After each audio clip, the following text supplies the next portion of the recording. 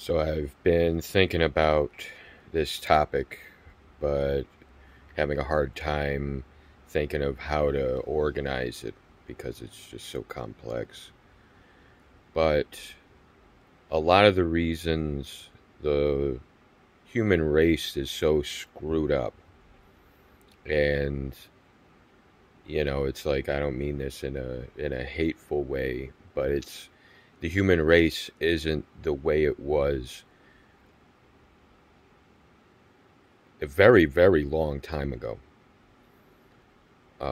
There's some people who still maintain most of the natural human design, so to speak,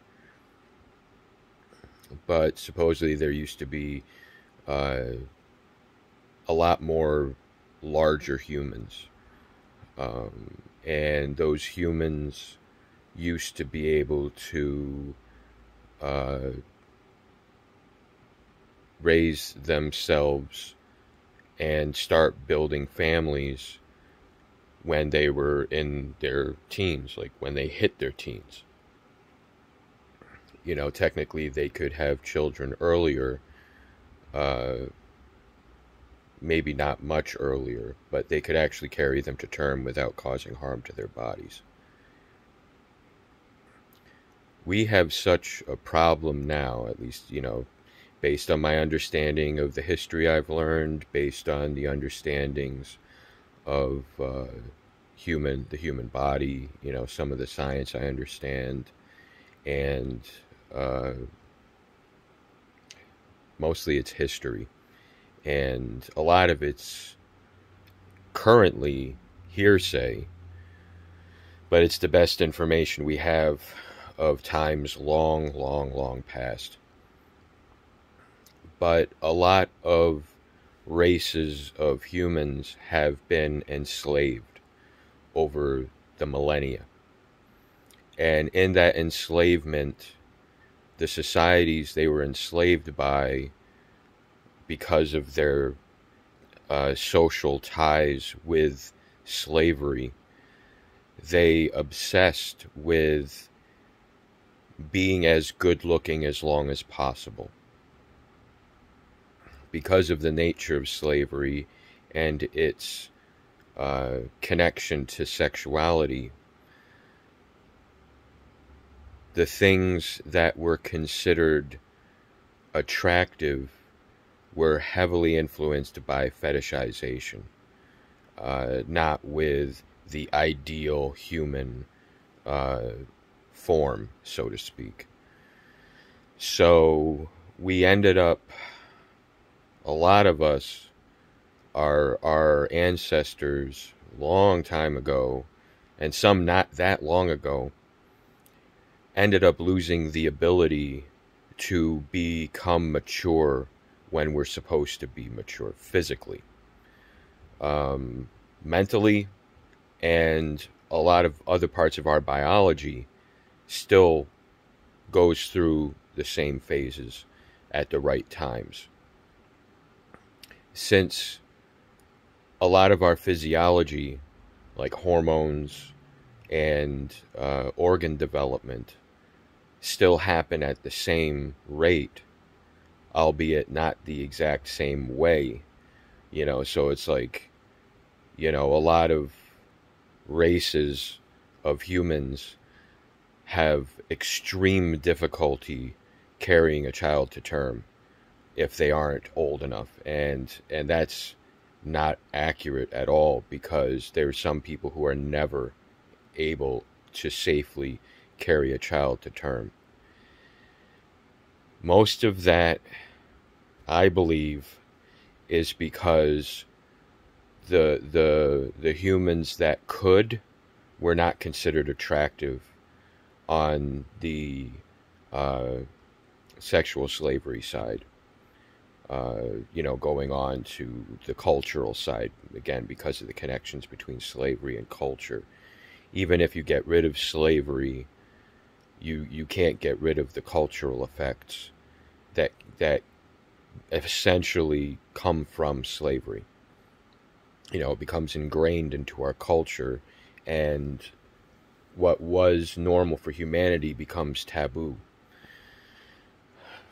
for all sorts of reasons. So I gotta rethink a little bit. All right, on the cultural side, in the West, and not all the West either, because it's mostly pop culture enforced by the internet and people's ability to connect to each other, to compare notes, essentially. Uh, we've been being made to conform to the extremes of the screwed up humans. And by screwed up, I mean screwed up by slavery, not being able to carry a child to term properly. People don't really understand why, because they don't know what humans are supposed to be like, because most of our history has been lost, and the history we do have is so distant regarding this topic that people can't believe it. They absorb it, see how things actually are today, and then just kind of dismiss it because it doesn't apply to us today. Um, there really is no way to fix the human race except through accepting what's supposed to be human nature and understanding that a lot of us don't conform to what humans are supposed to be, and that we've been manipulated through slavery in the past and through the cultural norms created and carried on even after slavery is considered forbidden. Now, it's like originally slavery was how people dealt with people who were considered a threat to society. So it was the prison of the day, except instead of locking people away and letting them be tormented and tortured like a living hell, they had them in their homes. They essentially assimilated them into their cultures or into what's normal. And then eventually, most of the time, they would free them.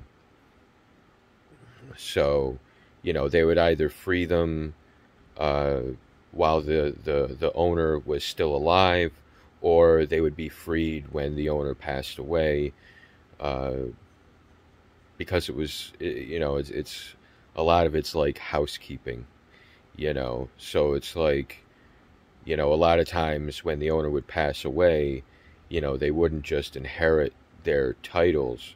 They would have learned from the owner, and a lot of times they would inherit the property and stuff like that. So it's like that's what slavery used to be a long time ago. The slavery that's been demonized is more like the way the prisons are today, where it's just people torturing each other, badly managed, a lot of times managed by people who live extremely far away from where the slaves are kept and bred like animals. Effectively, the slavery that we're all taught about is like a human farm version of slavery, which, again, our culture still allows, as long as it's voluntary. So it's like, we've learned to exploit and require, teach the requirement of exploiting people in order to maintain our society, which is completely not true. It's completely not necessary. In reality, things don't really change that much. They're not supposed to change that much. It's like the weather changes, the environment changes, how we live in the environment with the changes is where changes typically happen. But people who want productive, free people force changes and adaptations and uh, yeah, basically forcing changes to force people to have to change, whether they're ready or not, to push their version of what they believe is human science. So it's still breeding slaves. That's the purpose. Whether you want to use those words or not, that's the actual purpose: is breeding slaves and managing slaves. It's like it can be considered human resources or human management, but it's slave management. It's forcing people to conform in order uh, to control and create a specific environment in society. All of which abandons actual human nature and what humans are supposed to actually be like. They believe if humans are allowed to embrace their nature, they'll become wild animals or monsters, when in reality, our actual nature is supposed to include having our brains working properly to the point where we can feel the Creator's consciousness within our own consciousness, not as a separate thing or an imaginary thing, but, a a completely connected flow between ourselves and the Creator's consciousness. And with that full consciousness, we're able to understand how everything feels and thinks. Like empathy. It's like perfect empathy. Something that doesn't actually require effort unless you're a broken individual, and and being required. It's kind of insane. It's like what a lot of people are doing today is they're trying to create normal humanity without actually creating normal humanity. They're doing it as a form of idealism instead of a healing process. They'll use healing process terms and stuff, but they don't really understand what that means. What the real healing is required for us, because we're not really given the time to heal, or the right guidance to heal. We're guided by people who don't actually know what they're doing. They don't know what humans are supposed to heal towards. So a lot of what is considered healing is part of controlling people's behavior, so that people who are too sensitive and haven't learned to be emotionally strong don't have to be emotionally strong, so that they don't actually have to try to be tolerant. While they demand tolerance for themselves, they're not tolerating others. They're demonizing others and vilifying others and calling them evil. When they themselves aren't good, they're just weak, and they're not being taught to be strong. They're being taught to enforce their weakness and attack other people for being bad. And it's not good to torment people or anything like that, but you need to be stronger. You need to be able to withstand it. You need to be willing to try to actually understand the people that you're being offended by. It's like, because who knows what they're going through or why they're doing what they're doing. And while they are being demonized, the people who are feeling like the victims feel like they're the ones not being understood, or being allowed to get things out of their system. So there's a tremendous amount of hypocrisy in society. It's a lot of people are trying to fix things without knowing where fixed is, like what the definition of fixed is. It's like the environment stuff. It's like they're focusing on global warming, but the global warming science has been debunked for decades. It doesn't actually work, but they don't mind using it to control people's actions and control how people think. Instead of using the truth, they're willing to use lies. And and then new people come around and they don't know it's a lie, and they don't believe the truth, and you end up with what we have today, where science isn't science, it's a religion. And religion isn't religion, it's a cult.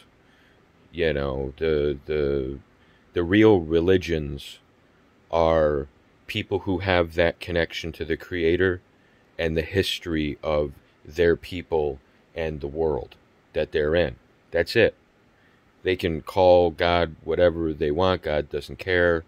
As long as you're referring to God, God really doesn't care that much about a lot of things. You can name the spirits and things if you want to. God doesn't condemn people for that, obviously, because it's just for understanding. It helps people understand, to anthropomorphize things. It allows them to classify things in a hierarchy of importance in their lives. So it technically works. But today we have religious cults where all of these spirits are seen as actual beings and not an extension of the creator, like our consciousness is an extension of the creator in the vessel that is our body. The spirits in things are the creator's consciousness in those vessels. People can live extremely well without understanding any of this, because God isn't a condemning God. When God wipes people out, it's usually because those people are tormenting other people. Stuff like that. It's not just from being bad, it's from not leaving other people alone, because how you treat another person is how you treat God. And God, because of how the food web works, God is always sacrificing himself for himself, as everything is a vessel for the creator. So, it's like you can't really talk about human nature without talking about the nature of God, because they're directly connected and intertwined. The creator of all things. It's why the present is always happening. There's no future, there's no past, but things are designed a way for it to work. And it is good, whether you're happy or not. When you can separate yourself from your ego, everything works great. But it's very hard in a lost society with broken connections to the creator to be able to separate ourselves from our egos, because it's where we get our strength and our certainty from. Without it, and without the creator's connection being felt and known, we're literally lost, like the Walking Dead. So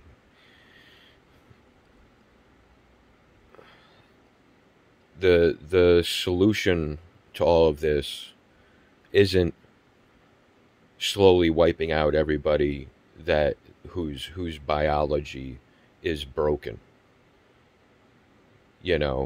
All we really need to do is work on stopping breeding for beauty the way that we do. Or I should say, stop breeding for fetish beauty. Let people be with who they want to be with. There's too many people making sure pretty people don't hook up with ugly people. But the truth is, that's what's required. Things like that, I should say, is what's required. People, like I said, they can be with whoever they want. God doesn't care. The more people mix, the better, because it'll slowly heal our genetics. and as we grow as humans, we'll eventually become the way we used to be, because all of the designing genetics are already around us and in everything. So, how long will it take? It doesn't matter. It's best not to think about it like that. You know, most of the issues that we have that keep things from actually getting better is we don't leave each other alone when we should.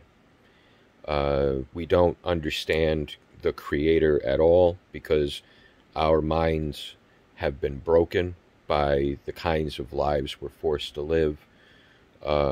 Anyone who doesn't have a broken connection to the Creator is tormented and bullied and oppressed and persecuted because they're different and they act different, and because of their differences they make everybody else angry, mostly out of jealousy because the person's able to be happy when they can't be happy. Because when you have that connection to the Creator, it's easy to step around the kind of emotional turmoil that most people carry with them. Because it's easier to understand that it's not yours, and that you can put things into perspective to be able to keep living. A lot of people don't do that, and what they do to keep living has a lot to do with dopamine and triggering dopamine responses. So coping mechanisms, like overuse of drugs, overuse of alcohol, overuse of anything that causes pleasure to make life worth living. You know, Part of leaving everybody alone has a lot to do with just because you know how things should be fixed doesn't mean that you can start attacking people who refuse to do it. You know, you God is extremely patient, and we should follow suit. Over time, the people who start fixing themselves, if they're allowed to, will be seen as an example to others. And it's going to take time, and it's probably happened before, and it'll never stop happening because humans are always trying to heal themselves. People don't like feeling like crap. People don't want to have to feel like crap, no matter how many people say it's normal. That's not the norm. Is to be depressed and constantly treat that depression. That's not the way it's supposed to be. It's being depressed is keeps becoming a fad. Where it's cool to be negative. But and it's cool to be medicated. That's it's like the trans movement. The trans movement came from the sex trade. And it didn't really come from the sex trade. Here's where it came from: the sex trade.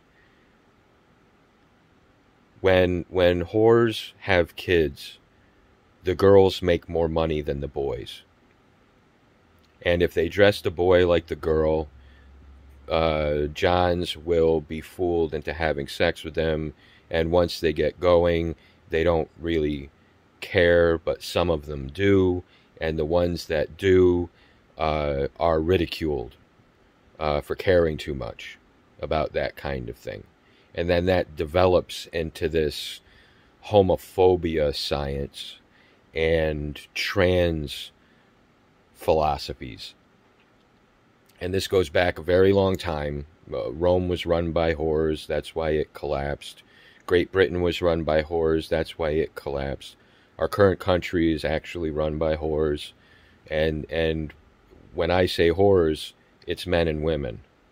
It's like men and women are in the sex trade. It's not just women, but women make more money, typically, than the men do.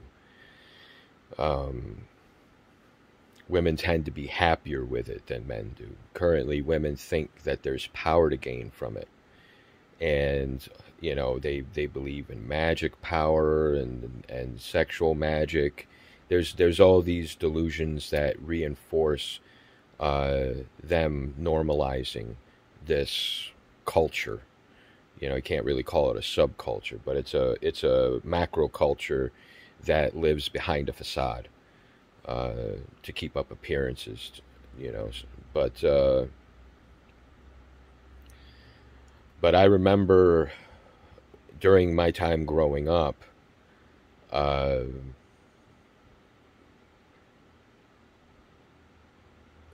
women who idealize uh, feminine power from the sex trade perspective really don't like men who don't like other men because they feel like it's some kind of bigotry. Um, they, I mean, that basically sums it up right there. They believe that uh, men shouldn't care if the girl they're with ends up being a boy. They don't care. They think that'll eventually get that homophobia out of their system. It's extremely screwed up, but it's very normal for a lot of people, this dynamic. And it has everything to do with the trans movement that has grown towards the way it is today. It's very separate from LB uh, homosexuality. Homosexuality has, I mean, there's connections because the culture is the same culture, and by culture I mean everybody. The Western culture, where prostitution is basically normal, even if it's illegal. Um, Laws don't really do anything except enforce the facade. Um, so it's complicated, and I'm just doing this all off the top of my head. The Because we're in a giant whorehouse, men who are in or connected to the sex trade a lot of times end up with very strong negative feelings towards women. And the more women who are outside of the sex trade idealize the power of the sex trader type femininity, the more men encounter these women outside of the sex trade. And they end up not wanting to be with women. But since we're technically in a giant whorehouse, sexualism is important to what we believe is human nature. So a lot of it's screwed up because we're supposed to be being raised to start having kids when we hit our teenage years. So biologically, that's what we want to do. But we're forced to reject that, and it screws us up sexually. And we end up being pushed towards fetishizations, pornography, stuff like that. And it ends up making, while girls have an easier time not being sexually neglected, boys have a much harder time not being sexually neglected, because the sex trade mentality believes that boys need more effort to be tamed than girls do. Whereas the fathers in the brothel, uh, they still think that the girls need more control over their sexuality, but that's been you know worn down over the years. So girls have gone nuts with how crazy humans are uh, not being able to live as normal humans, but kind of being in a boot camp for a brothel. Being behaviorally educated to be brothel friendly. For either as a producer, a sex worker, or as a consumer, or as someone who stays out of the way while having it all around them and constantly advertised to them and all that stuff. So, men, most men are uh, in a state of being neglected of their human nature in almost every way. And then because their biology wants them to make babies, it makes them kind of crazy when it comes to that. It makes them impulsive. It makes them basically impulsive. That pretty much covers all the bases of where that can go. Women can be that way, but a lot of times behind the scenes they have more outlets because they're not as restricted when it comes to those kinds of things. Which is, a lot. There's some men that aren't that restricted in those kinds of things too, but they usually end up becoming gay. When they grow up, because they don't like the interactions that they had and the environment around how women are in the brothel. Because especially these days, women have gone completely wild, and a lot of the things that they do are fairly antagonistic and vindictive and vengeful. It's like one guy does something to them, they take it out on all guys because they think that everybody's the same and that they're the default. Within the brothel, people think that they're normal humans, because they're not restricted and they're not denying their nature. When in reality, the people that they, despise, a lot of them are living out their human nature and they're happy, especially if they're left alone, which drives the brothel crazy because they're not supposed to be happy, because they're denying their humanity by denying their sexuality and all this other stuff.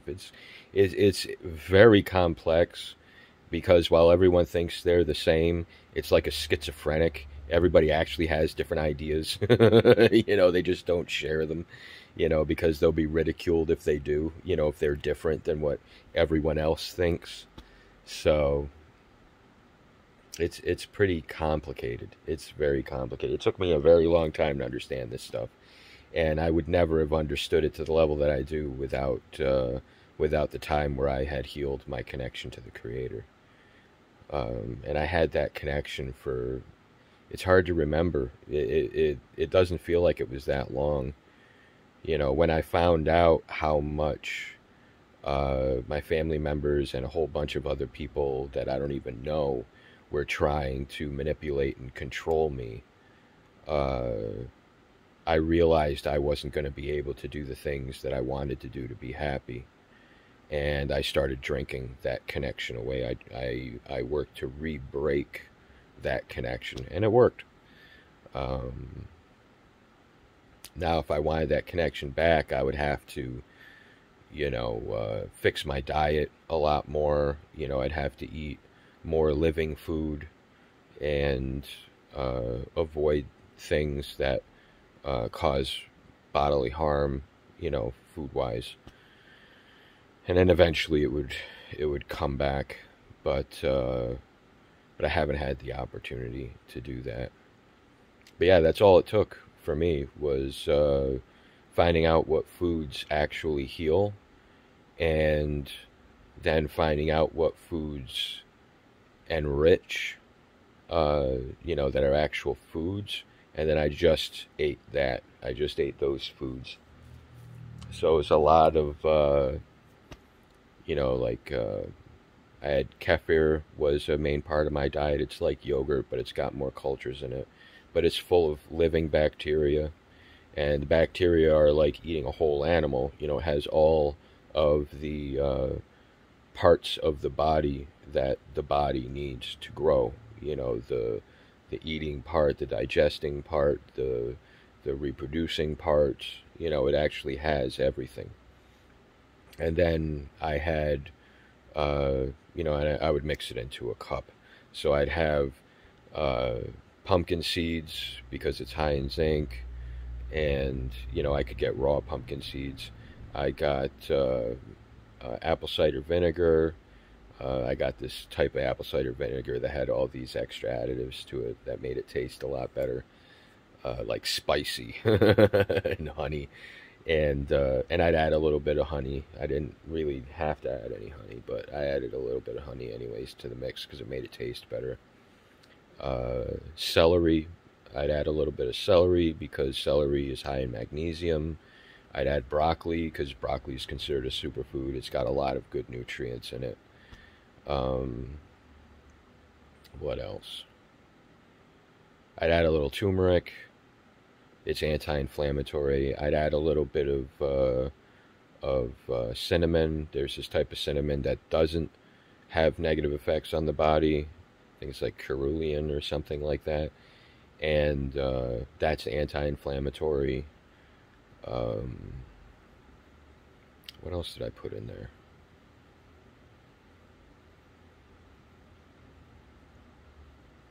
That was the main stuff. A little bit of black seed oil, black sesame seed oil, because it's known to be anti-cancer. Um, so it's probably antifungal. I believe that a lot of viruses and cancers are actually a type of fungus or different kinds of funguses, because a lot of funguses don't have their own cellular structure. They're just genetics and cellular materials, and they hijack the cells and things like that. And that's basically it. And I would mix it all up into this really thick meal, and one wasn't enough for food for the whole day. I had to add more to my diet in order to not get to not feel weak. and and then as like a dessert version, I would take frozen blueberries and strawberries and the kefir, and I would mix that together into a fruit smoothie, and that tasted pretty good. I think I added a little bit of honey to that too. I mean, you can add pretty much whatever you want, but I mean, I was only using organic ingredients as well. That makes a big difference, because non-organic, or at least a lot of non-organic stuff, doesn't have as many nutrients. It's not as healthy of a product. As far as its life, the actual plant or meat aren't healthy in themselves. Not just for us, but they don't have as much health inside themselves. And it's that life, the living things, the little critters that are inside the cells that help, that add to our own body's biology. So it's like, I believe that a lot of our natural immune system comes from literally the immune systems of the food that we eat. We don't have the genetics to recreate those little critters, but a lot of them stay alive for a while inside of our bodies.